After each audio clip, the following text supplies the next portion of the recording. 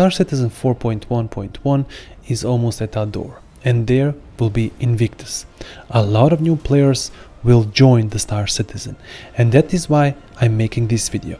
I want to help those players and also the old players, well, all the players who are already playing this game, to have the best setting for your machine. Either you have a high-end PC or low-end PC, there will be something for you in this video.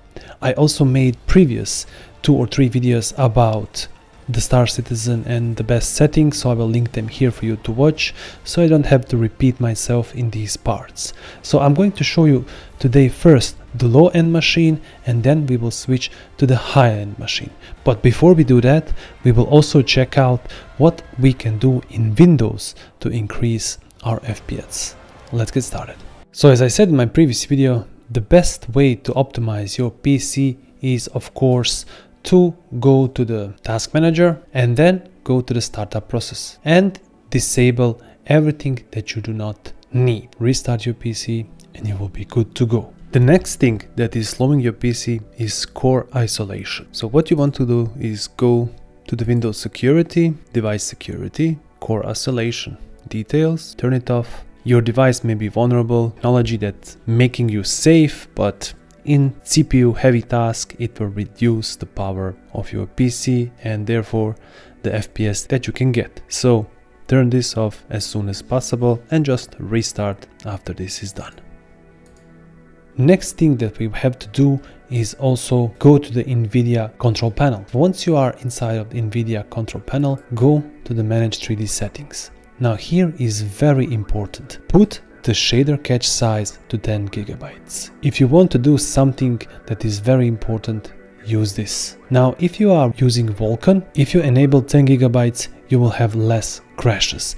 So try this setting. If it doesn't work, reduce it to 5 GB and see again. But I think that 10 GB is optimal and best and showed the best results for me. After I switched to 10 GB, my crashing on Vulkan has stopped, so maybe it will help you too. Also, if you have a monitor that is, for example, as I have 120 FPS and your GPU is able to produce 300 FPS, you are wasting your electricity and your graphics card. So cap your frames on the FPS of your monitor. Always go 3 FPS below so that there is no stuttering. This is very important to use also if you have, like me, high-end PC. So once you have a high-end PC, I have this problem. I'm playing, for example, in space and I have almost 300 FPS, and then I switch around to a planet and then suddenly everything drops to 30 FPS. This is happening because Star Citizen is not optimized game, and this happens only for an instant, and this instant is enough that I have so choppy game that it looks like nothing good.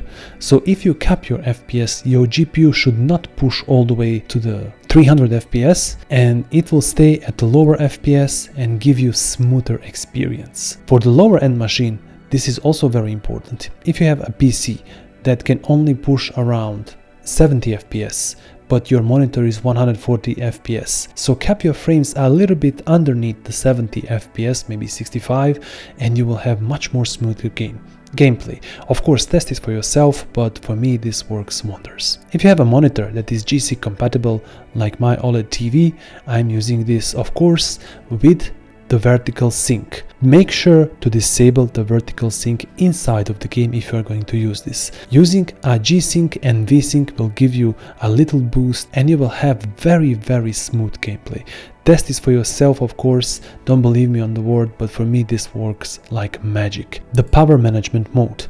Now you can set this to highest priority, but I will not do this here. I don't want my GPU, which is 600 watts, to use all the power maximum all the time. Instead, you will go to the program settings and you will select Star Citizen. If you cannot find it here, and add program and find the Star Citizen. Here is the Star Citizen exe, add selected program.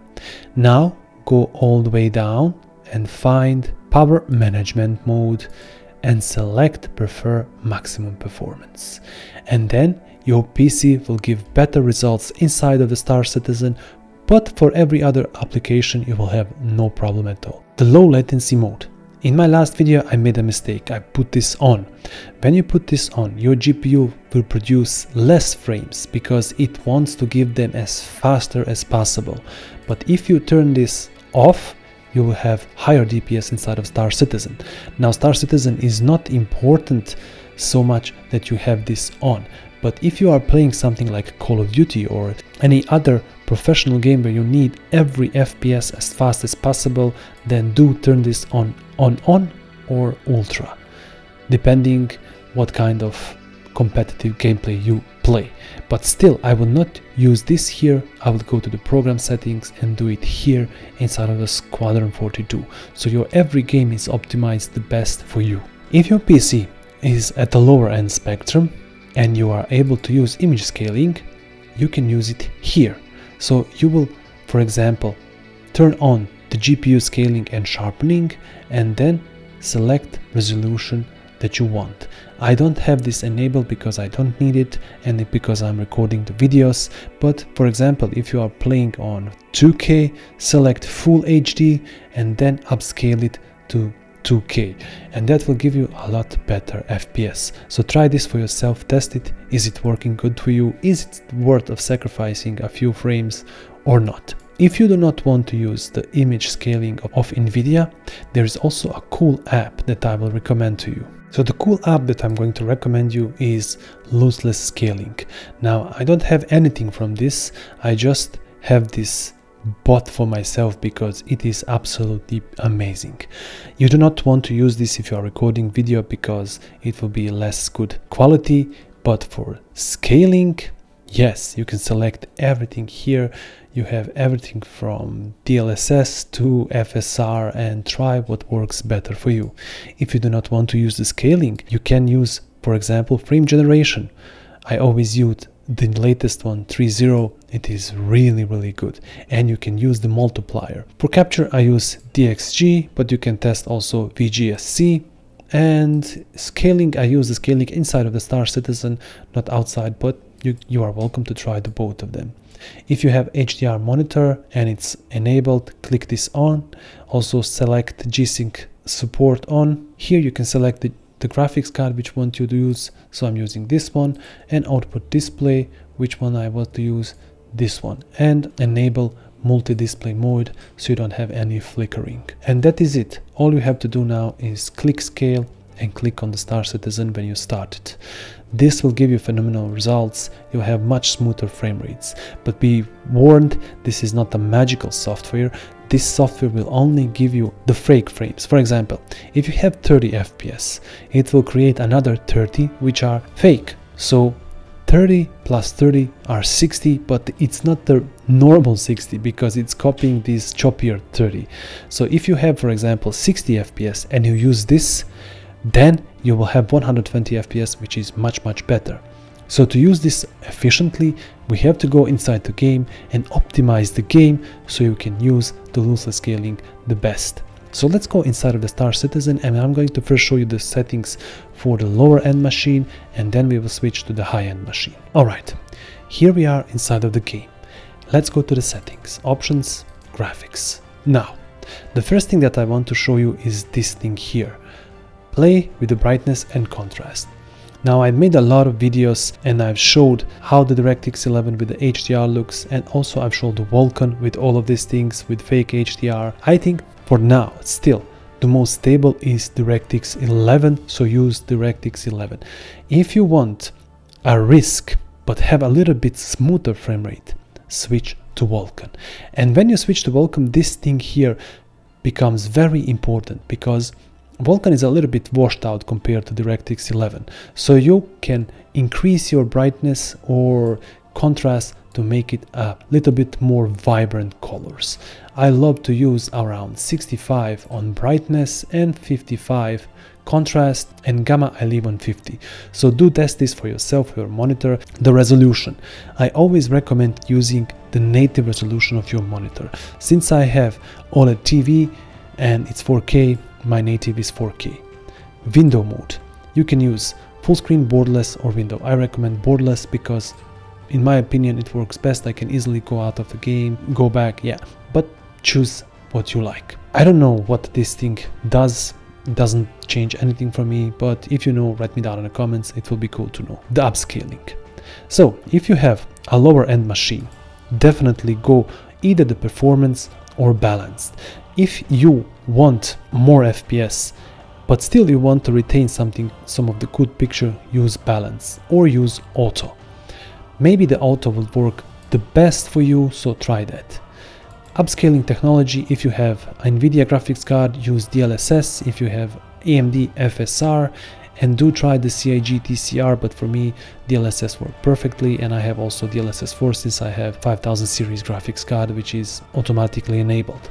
If you have HDR monitor and you have HDR enabled, use HDR with DirectX 11, it will give you amazing results. Now the quality. It doesn't matter if you have high-end machine or low-end machine, go with the high. If you, for example, have a PC that can only push 30 FPS on Orison, you will still have to use high, because when you use these things, other like low and medium, you will not get the good frame rates and the game will still look bad. This is happening because Star Citizen is still not optimized, and it's best working on high and very high. If you have high-end machine like I am having, use very high and apply it. Scatter object distance, use medium if you are on low-end machine. Don't worry about it, the medium will be enough, the low will not change much for you. If you have a high-end machine, go all the way to high. Water number of simulated regions. I'm using high preset even if I have the ultimate machine, because very high doesn't give me any change. Also, if you have a lower end machine, try with very low or medium. I don't think you will see a bigger difference, so I recommend using medium, but test it for yourself. I have not tested this too much. Terrain desolation distance. As I said before, on low end machine, use medium. On high end, use high. The screen space, shadows. Low end machine, again, medium.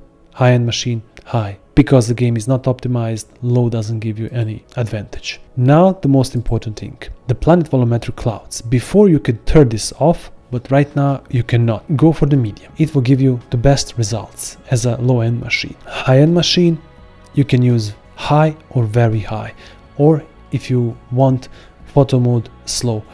I will post 2 screenshots here from very high and photo mode, and I couldn't see so much difference in the picture, but it's massively impacting my performance, so I'm still using very high.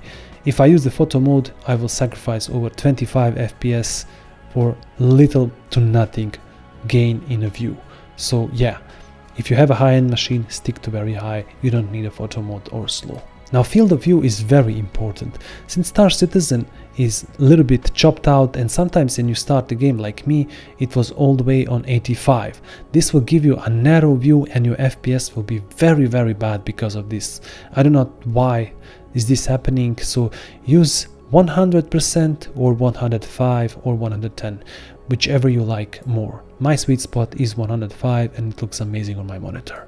If you have an ultra wide monitor, this will maybe be all the way cramped up to 120 or something, so see what works best for you. Motion blur. I recommend turning this off, but I use it as a yes because I'm recording the videos. VSync, turn this off. Sharpening, this doesn't change much, and chromatic aberration, so I love to use it at 50% and that will be the best. Film grain, disable, and season information QR code, disable unless you want to send something to CIG. As a low-end machine, one more time, here go with the high and everything else to the medium. To the very high-end machine, use this what I'm using. And if you have computer somewhere in the middle, test these things, find what works best for you. See how much you want to sacrifice of visuals to get a little bit better FPS. Every computer is different. Yeah, you have to play a little bit with this like I did. And now for the end, the bonus tip which will give you instantly around 10 FPS without any problems. Go to the search, type in device manager, open it, scroll all the way to the system device, open it, and search for high precision event timer. Once you're here, disable device. Yes.